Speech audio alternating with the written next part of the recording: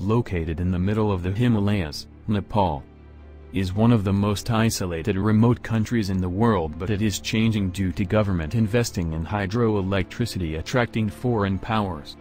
Nepal has huge potential for hydropower development. The rough estimate of the potential is more than 80,000 megawatts. However, the installed hydro capacity as of 2020 is less than 2,000 megawatts. Today we are going to talk about hydropower of Nepal. Let's get started, but don't forget to subscribe our channel.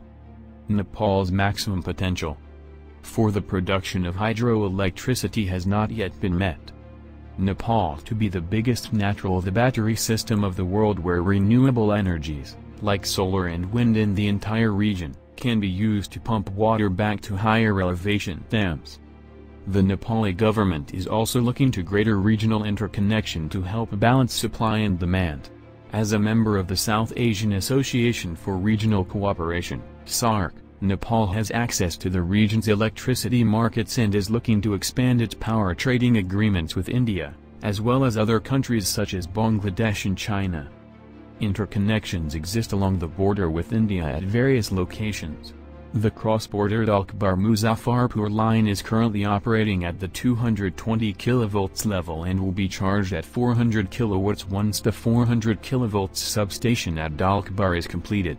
A second cross-border transmission project, the 400 kV Butwal-Gorakhpur line, is also at the advanced stage of preparation, which will expand flow capacity and support large-scale hydropower developments in Nepal with new export routes.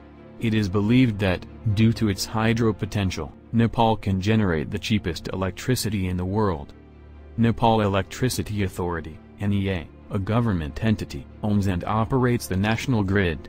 About 60% of the 30 million people living in the country have access to electricity. The rest of the population still relies on primitive methods of lighting, such as kerosene lamps.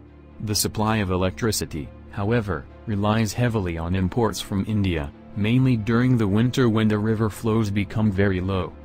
Hydropower is an environmentally friendly source of energy with no pollution emitting in air or in land, and it also the most efficient method to all. Thus, traditionally hydropower has been considered environment-friendly, that it represents a clean and renewable energy source. The expectation has always been that energy security and the economic prosperity of the country will depend highly on hydropower development. In part, the reason for this expectation is the lack of other conventional energy resources in Nepal. Recently, Nepal signed a power trade agreement with India that has enabled the exchange of power across the border. In addition, Nepal signed a power development agreement for the 900 MW Arun 3 and 900 MW Upper Karnali hydro projects with the developers from India. These projects will export power to India, with Nepal benefiting from the royalties and taking possession of the projects in about 25 to 30 years. The direct benefit of these two big projects to the current power shortage in Nepal is minimal, but the hope is that this type of development will attract more foreign investment to the country. Nepal's river has a storage capacity of 202,000 million cubic meter, which includes about 74% amount from three major rivers, Koshi, Gandaki, and Karnali. Geographically, the perennial nature of rivers estimated an annual runoff accounting up to 170 billion cubic meter that flows from the steep gradient and rugged topography, and estimated 45,610 megawatts, feasible for hydropower generation, which is equivalent to 50% of the total theoretical potential of 290 megawatts. The hydropower system is dominated by run-of-river schemes in Nepal, while storage schemes have been benefited to control flood, provide irrigation facility, drinking water supply, navigation, recreation, tourism, aquaculture, and generate revenue. From the beginning, hydropower is used as the natural water cycle-based renewable energy, which is a reliable, most mature, and cost-effective technology of power generation. The discharge and river flow depend on the catchment area, rainfall pattern, and the volume of the water estimates the mechanical energy produced by the falling or flowing water called hydropower. Nepal has endowed high potential of renewable water resources, possessing about 2.27% of the world's freshwater resources. Most of the rivers flowing from Nepal Himalayas covers 818,500 hectares land area, equivalent to 5% out of the total surface area of the country. In total, Nepal possesses 6,000 rivers including rivulets and tributaries and totaling of about 45,000 kilometers in length and covering an area of 395,000 hectares, 48%, and offering dimensional uses including hydropower development. There are 33 rivers having their drainage areas exceeding 1,000 square kilometers, and all the rivers in Nepal comprise the total drainage area of about 194,471 square kilometers, and the rest in China and India. The annual average discharge of the Nepalese rivers is about 7,124 cubic meters per second including the total basin area, and about 5,479 cubic meters per second excluding the area outside of Nepal.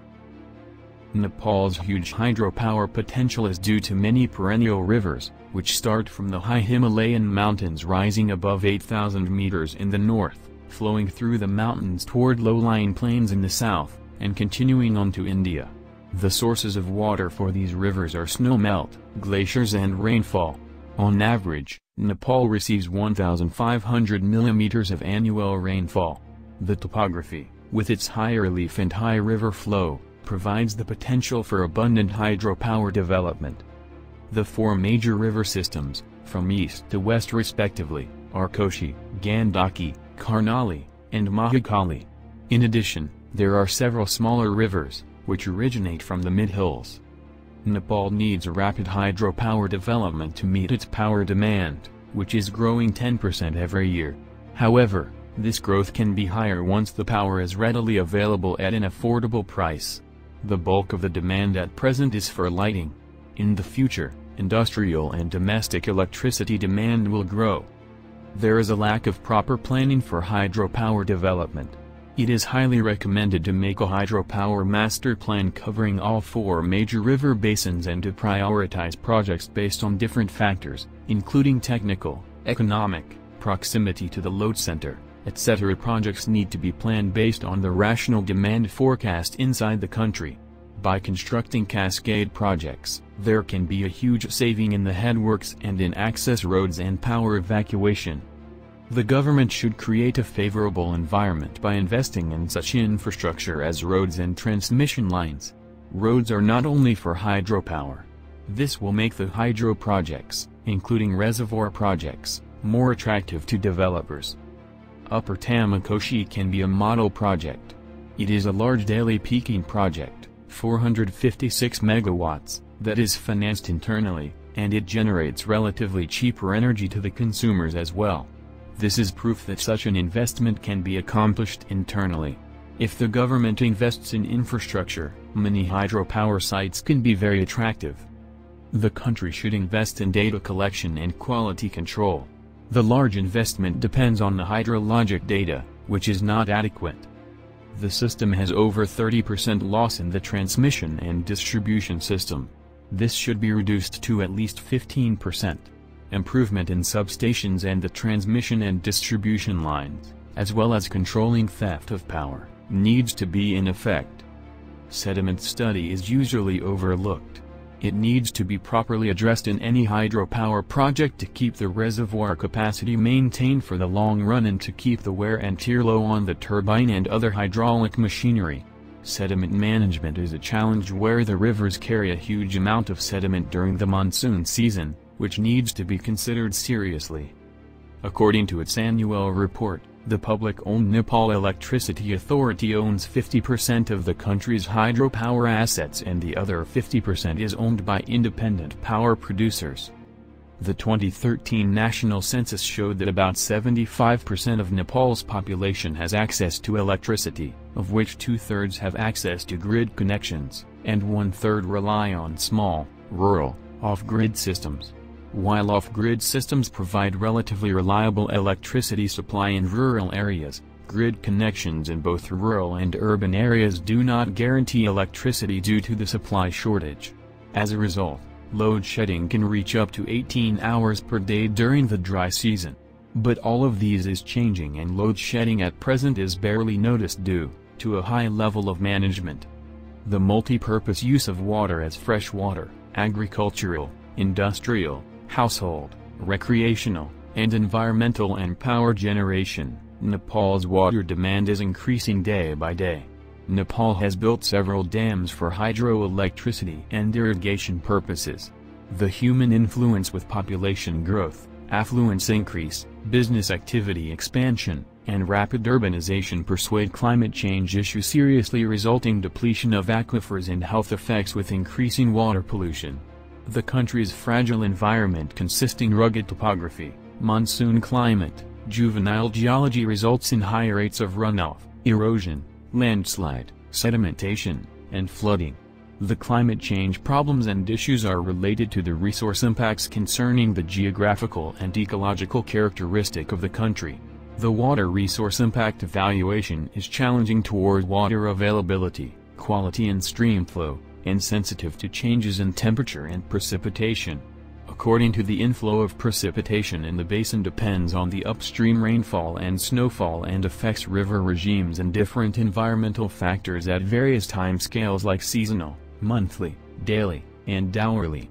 Similarly, large-scale hydropower projects may have greater economic and environmental implications. However, the impacts on specific ecosystem of each hydropower depend on the size and flow rate of the river or tributary, climatic, and habitat conditions, type, size, design, and operation of the project, and nature of cumulative impacts that occur upstream or downstream of the river. Thanks for watching. Do like to subscribe our channel and press the bell icon for more video like these.